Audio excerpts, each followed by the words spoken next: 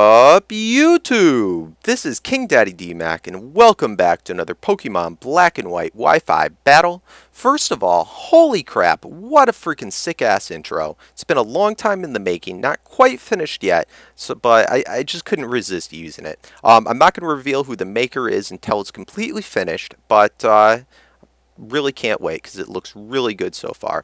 Also, I want to give a quick shout out to Pokemon King for Life. He is the designer of the team that I'm going to use today in this battle, so he deserves a lot of credit. Make sure to go check him out.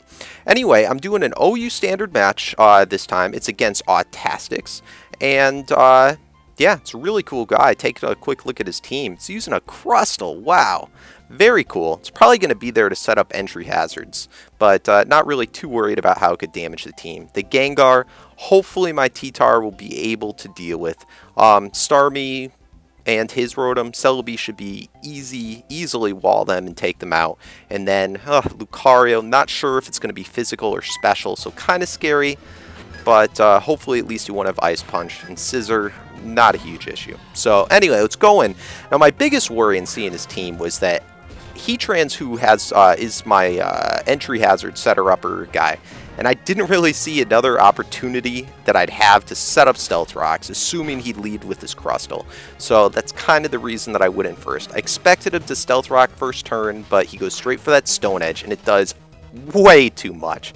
So I'm going to go to my Gliscor now. I do carry Taunt. I'm going to be able to shut down the Crustle from setting up anything else. And Taunt, although people know Gliscor could carry it, it's not super common. So felt pretty good there that I was able to shut him down and he didn't just get a free switch. But this turn, I went for the Earthquake. Probably not the best play, but nonetheless, it's in his Rotom. So I'm going to switch out. Actually, no, I'm going to go for a Protect first because I want to kind of scout the move that he goes for. Goes for the Willow, so I know that he's probably a bulky set. I see the leftovers.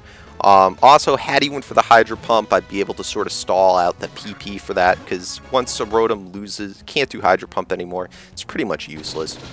Nonetheless, goes for Pain Split on the switch. Not really sure why. He was able to sort of tell what Serebii this was by doing it, but yeah, not too great. Going to go for the HP Fire right here, expecting maybe the Scizor to come in. So, not too good. Let's see how much this does. And nice good chunk for an HP Fire. So I should be able to take it out easily with the Giga Drain. Luckily, it does stay in and doesn't predict that and switch out. Get a crit, but it really didn't matter. It would have been an easy KO at that point. So at full HP, feeling pretty good, he goes into his Gengar. Now, I figured since he went straight into it, he's probably going to go for the Shadow Ball. I went into the Heatran kind of as fodder in case he predicted me to switch into like the T-Tar and went for the Focus Blast. But he goes for a sub, and that's horrible because now there's not too much I can do. Goes for the Focus Blast. The original plan sort of sticks. I'm going to stay in and try and break the sub, but he's going to take me out, so not too good. At least now I can go into this T-Tar and hopefully be able to just trap him in and take him out. So I am a Banded set. Kind of wish I was Scarfed. I might end up switching to a Scarf set T-Tar on here. But yeah, misses the Focus Blast, so looking really good. I go for that Pursuit, able to break a sub, and I'm feeling really good right now. And this kind of shows my kind of shitty knowledge of OU right now because I did not see this coming at all. But he disables me. And if you don't know what Disable does is I can no longer use Pursuit. Now, because I'm banded, I can't switch moves. So I could stay in and try and struggle, but that is just not going to work out. So he's probably going to, right here, set up another sub as I go into my Rotom. Now, I just didn't really have much else. I had nothing I could really switch into him. So with this guy, I'm going to have to, I only carry the Volt Switch and the Hydro Pump. So I'm going to have to go for the Hydro Pump, and I'm going to just have to hope that I don't miss it. So he goes for the Shadow Ball. And it's probably a 3-hit KO because of the lefties. I hit the Hydro Pump, so very, very nice. Gonna break that sub.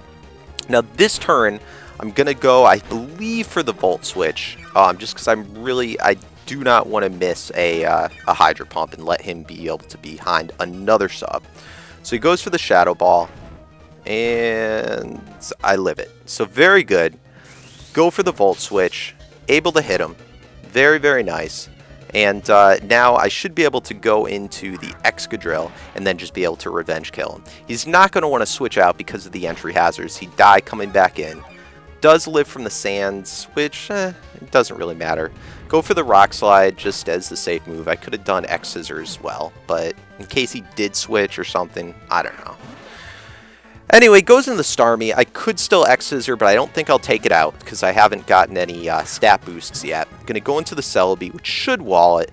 And thank God he goes for the Hydro Pump just because it was a little too risky to go for the Ice Beam. Even if he did carry it, I don't know if he does yet, but you know, it's usually what a Starmie would carry. So this turn right here, I'm figuring, alright, he's going to switch out. He doesn't want me to Giga Drain him, and I go for the HP Fire, predicting most likely the Scissor, but just in case also the Lucario. And bam! Nail it.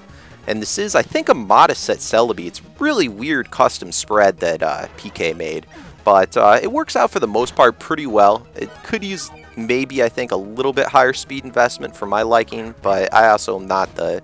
I don't know exactly what was the reason he put in some of the EVs. So anyway, I'm going to want to get the hell out of my Serebii because he does not want to stay in on Lucario. He's either going to have Ice Punch or Crunch, and yes, he has the Crunch. That's really good because Ice Punch would have ran right through my team. So at least now I know I'm going to completely wall him. I know he's going to be predicting the Earthquake and want to switch. So I go for the Taunt right here, and that's perfect because he goes into the Rotom. Now, he shouldn't, I believe he cannot Pain Split or do the Willow now, so pretty good, pretty good. All he can really do is go for the Hydro Pump because his Electric type move won't hit me either. I'm going to, this turn, go for the Protect just to, again, stall out that PP on the Hydro Pump, but he switches out into his Starmie. So this is actually very good. The Protect is going to fail, but it lets me Protect again. Now, I wasn't sure if he knew this, but I'm going to go for that Protect just because I want to scout this guy, and thank God he went for the Trick. So that's really good. He's stuck in on Trick now. I'm going, in case he stayed in again, to Trick again. I'm going to switch out to my Rotom. My Rotom, of course, will die, but he's going to be stuck with the another choice item. Now, really good on his part. He did predict this and made the switch, but because I do die, we'll again get that switch advantage, so very good. I can go into the Serebii and, again, put him to a pretty bad spot. He hasn't seen my full move pool yet, so he's probably figuring I might... Well, I could over-predict and go for that Fire again, but he brought in Starmie, basically just as fodder. But I ended up recovering, and it's just because I wanted to be at a healthy HP. I wanted to be able to continually bring in Serebii until these threats were gone. But now he will be able to go for that Ice Beam, and it's not a big problem because I know that it's going to be a 2-hit KO, and it's only 1 hit from me of Giga Drain, and I will be able to gain that HP back. But he gets the freaking freeze. What the hell? So, the worst hacks in the world. At least it's on a Serebii so that I know I'll be able to switch out and from that Natural Cure, be able to come back in. So the game's still not over from it. Wasn't quite game-changing. Go into my T-Tar now that I know that he's stuck into that Ice Beam.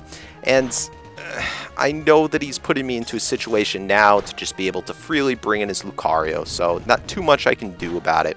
I go into the Rock Slide. I guess, you know, I don't know. It didn't really matter. I could have done a lot of moves. But, anyway, goes into that Lucario. I'm going to switch out, go into my Gliscor. And again, because I know he didn't have the Ice Punch from last time, I'm going to wall him all day long. Goes for the Sword Stance, and just in hoping that he gets a crit, or that maybe it just does more. But I'm an Impage Gliscor. There's nothing he can do. So you can see there, it does just under 50% after Stealth Rock. And, yeah, not going to do quite enough, buddy. Go straight for that Earthquake, and that will be a good day, Lucario, and good night. So Lucario's out, and it's looking pretty good. Just about my game right here. He's going to go into this Rotom, and I believe I'm going to Protect again, just to stall out that PP, because the Hydro Pumps, once they're gone, you know, the Rotom's just absolutely useless. So, at this point, Gliscor, he has no real other use in the game. So, just again, stay in another turn, sack him out, so I'll get that free switch in, and again, stall out another Hydro Pump. So, at this point, it's just I bring in my Serebii, and boom, boom, good game. So, let's go, let's go. Serebii, I choose you. And I'll get a nice chunk of recovery back. He does go first. He is faster, and that's part of what I'm talking about with that speed investment on the serebii. But what? Freaking paralyzed? And then... ah! So now I'm at a point of HP where if he hits... I mean, he's going to hit because he has a Thunderbolt. The serebii's done. And I don't even know if I can switch back in because of Stealth Rock. So I just end up staying in. Maybe I should have tried. But, yeah, I just stay in. He hits his Hydro Pump. And, oh my god, it's looking like I'm not going to win the game anymore. So I bring into my T-Tar. Again, just if he happens to miss that Hydro Pump, you know, I could still bring this back. But goes for the Hydro Pump. Bam. He hits it, and I'm gone. All right. Well, I still have the Dory. I could possibly flinch him to death and kill him, or maybe get lucky, get a crit, or who knows. I'm really not sure how he has invested his EVs in this guy. So I go into my Dory, I go for the Rock Slide. Again, he has to hit the Hydro Pump too. Almost take it out. But what? Pain Split? Shit. Ooh.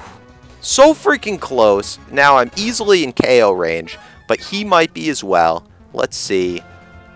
Still could get that flinch. Come on, come on. Flinch, flinch, flinch. No! Oh my god. And he hits the Hydro Pump. Goodbye, Dory. And that's freaking game. But you know what? That was a freaking amazing game. So many ups and downs. So much fun. I always have a great time battling you, Autastix, Zach. Very cool guy. Make sure to go check him out in the links below. Again, PK, thank you. I love the team so far. It's really cool. I definitely need more time learning how it works, how you designed it. But so far, it's pretty damn good. So guys, I hope you enjoyed. Have a great weekend. Comment, like, subscribe, and peace out.